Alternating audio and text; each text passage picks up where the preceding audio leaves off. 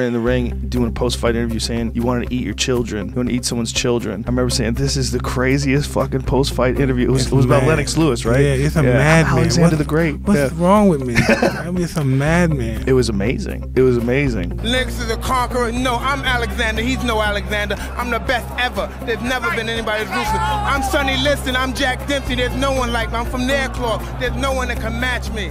My style is impetuous. My defense is impregnable. And I'm just ferocious. I want your heart. I want to eat his children. Praise be to Allah. Are you saying now, Mike,